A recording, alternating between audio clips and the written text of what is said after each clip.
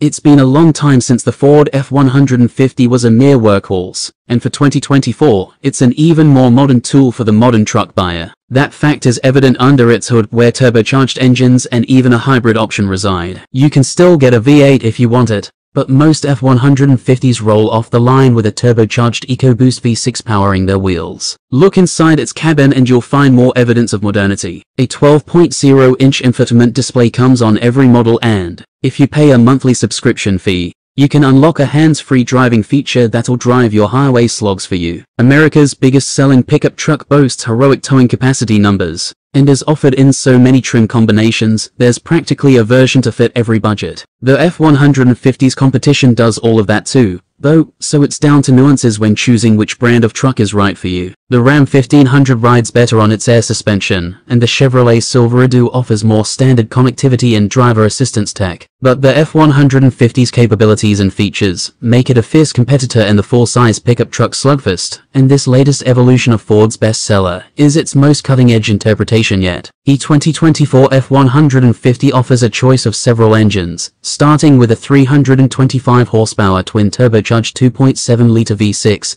and stepping up to a 400 horsepower 5.0-liter V8, a 400 horsepower twin turbo 3.5-liter V6, and a 400 horsepower hybrid powertrain that consists of a twin turbo 3.5-liter V6 and an electric motor. No matter which engine you choose, the F150 comes paired with a 10-speed automatic. The hybrid model is said to offer up to 700 miles of driving range per tank, and can also power an onboard generator for keeping the power flowing at job sites or during power outages. Buyers can choose between rear and four-wheel drive with any of the F150's available powertrains. At our test track, a four-wheel drive lariat with the hybrid powertrain galloped to 60 miles per hour in a brisk 5.4 seconds.